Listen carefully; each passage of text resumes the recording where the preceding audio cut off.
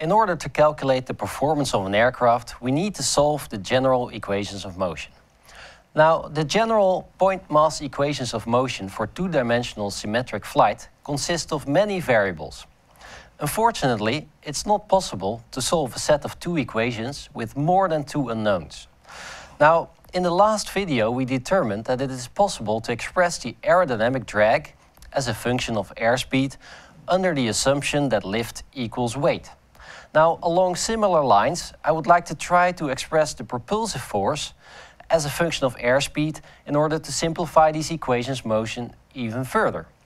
Now, before we can do that, I have to refresh your memory a little bit about what you have learned in terms of propulsion. And I have to introduce a few new definitions. Now, let's start with the fundamental equation for thrust. Now, any air-breathing engine, as indicated here, regardless whether it is a propeller, a turbofan, a pure jet, or a helicopter rotor, functions according to the same principle. A mass of air is accelerated to a higher velocity, and as a result, a force is created according to the momentum equation for steady flow derived from Newton's second law. Now, therefore, I can represent all propulsion types with this simple schematic representation. Now, in steady conditions, the inflow velocity of air equals the flight speed of the aircraft. And the velocity behind the aircraft equals what we call the jet velocity. Now, the mass flow of air through the engine is indicated by the term m dot. Now, in most propulsion systems used for aviation, fuel is burned, and thus the mass flow at the exit is the summation of the mass flow of air and the fuel mass flow. Now, based on the momentum equation, we can state that the thrust equals the change in momentum rate, which is the mass flow of air plus the mass flow of fuel multiplied with the jet velocity minus the mass flow of air multiplied with the flight speed.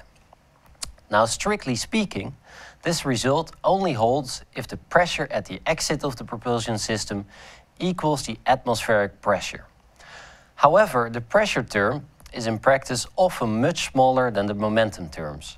Furthermore, the mass of the fuel is much smaller than the mass of air and can therefore be assumed zero. So we have one simple equation to express thrust. Now, in essence, there are two fundamental options to create the same amount of thrust.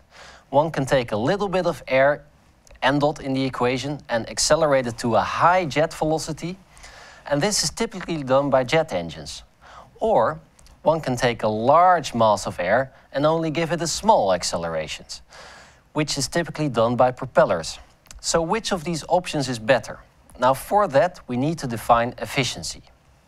So let us start with the main objective of an aircraft, which is to fly from A to B at a specific velocity v. Now, to do so, thrust needs to be created by the engine in a time interval delta t. Now, the aircraft will then have traveled Delta-X meters. Hence, the energy needed to travel this distance can be determined from the principle of work, which states that the energy needed equals the distance multiplied with the force. Now, the energy needed per second, which is power, then equals thrust times delta x divided by the time delta t. Now, if we take the time interval small enough, it becomes thrust times velocity. Now, this power we call power available. But in order to create thrust, we need to provide power, for example, by burning fuel. And this power is called thermal power, Q. And for an engine powered by fuel, this equals the mass flow of fuel multiplied with the energy that is contained in each kilogram of fuel, a constant chemical value we call H. Now, the total efficiency of the propulsion system can be defined as the ratio between power available, which is our end goal, to fly from A to B, and the thermal power. So essentially, the energy we put into the process is Q.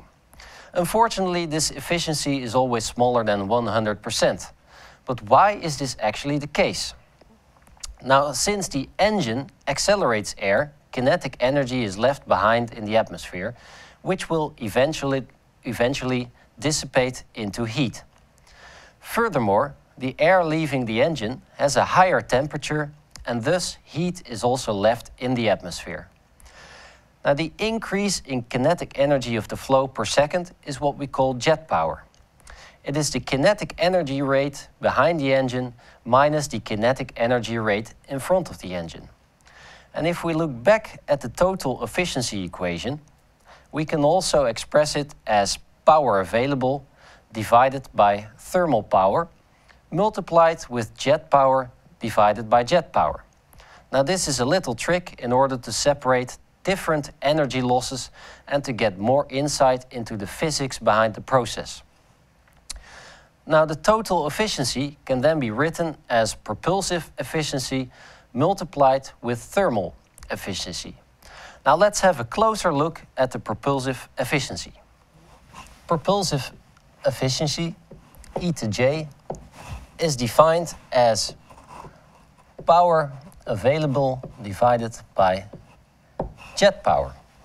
Now, if we write out these terms, then power available, of course, is thrust times airspeed, and jet power is half m dot Vj squared, which is the rate of kinetic energy behind the engine, minus a half m dot times the airspeed squared, so the speed of the aircraft. But of course we know that thrust can also be written as m dot times Vj minus V, and then of course we still have to multiply it with the airspeed V. And what you see in the denominator is that we can take a half m dot to the left-hand side and multiply it with Vj squared minus V squared. Now, we can take the term you see over here and rewrite it slightly. So if we keep what is on the numerator the same, which is still m dot times Vj minus V multiplied with V, then we can divide it by a half m dot times, and now I separate some variables. I can say this is Vj minus a V multiplied with Vj plus V. And that is interesting because the term we have over here is identical to this term, so we can remove it both in the numerator and in the denominator. At the same time, we can take the m dot over here and the m dot over there and remove them. So that greatly simplifies our equation, because what we then get, if we take the half and put it on the top, we get 2V divided by Vj plus V.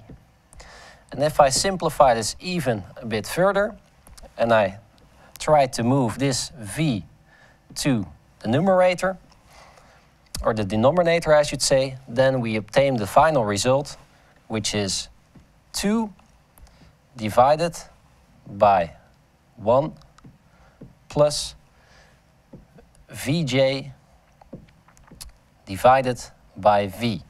And thus our efficiency we started off with is only a function of the jet velocity and the airspeed of the aircraft.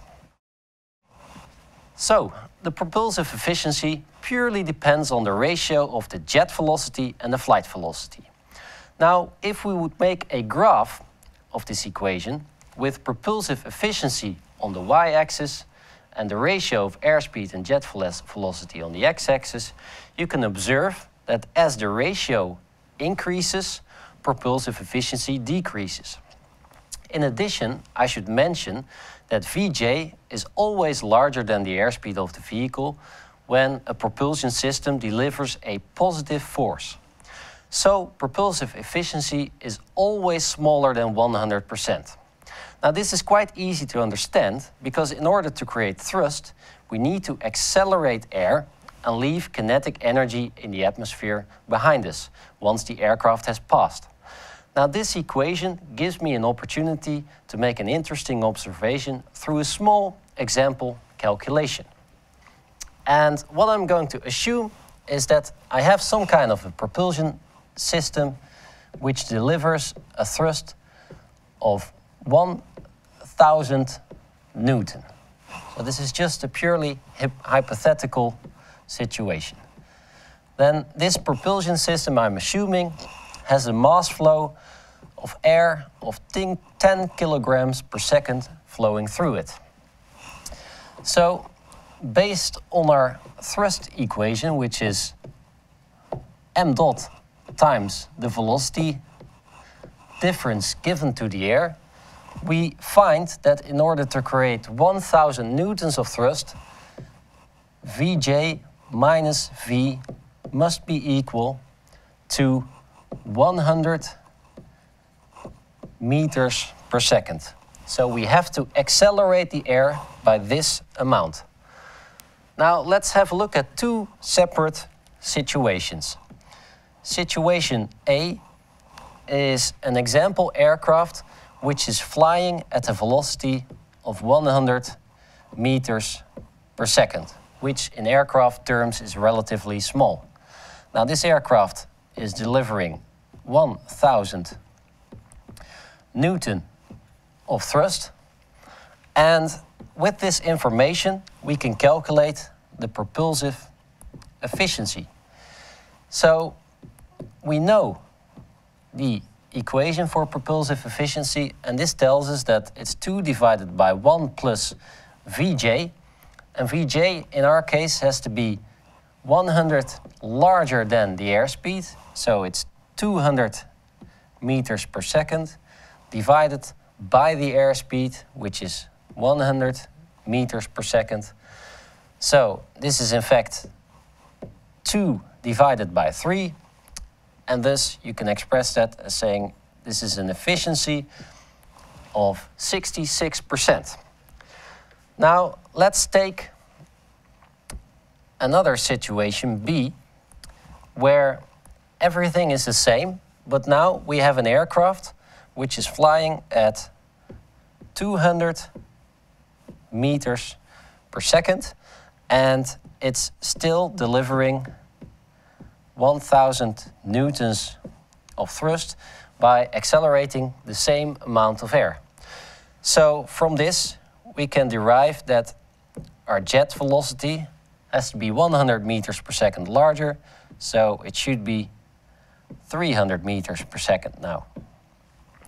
So if we once again calculate propulsive efficiency, then we find that that is 2 divided by 1 plus 300 divided by 200, and if you figure out what the propulsive efficiency is, then we find that is about 0.8, which is 80%. So we have completely different efficiencies, but realize that we are generating exactly the same thrust, and we're also having the same mass flow. So that's an interesting observation. Only by flying faster, the efficiency of the propulsive system changes by quite a large extent. Now, based on this, we can conclude that engines with the high jet velocities have a low efficiency at low speed flight, but can perform quite efficient at high velocities. Now, amongst other reasons, such as the engine size and the weight per unit of thrust, this explains why jet engines are used at high speed flight and propellers for low speed applications.